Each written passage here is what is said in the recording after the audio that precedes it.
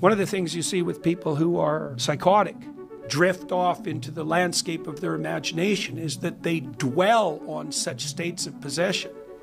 So, for example, these kids that shoot up high schools, like they're fantasizing under the influence of rage and resentment for thousands of hours.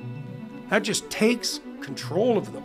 It's not a simple impulse. It's like they've inverted you could think they've inverted the neurological order, and the god of rage is now the leading personality of integration, or the god of resentful rage, even worse. There are certain conditions, including depression, where the direction of flow between the prefrontal cortex and the insula literally reverses. It's like running against the typical traffic. You're presenting in the context of rage or sociopathy and these kids who shoot up schools.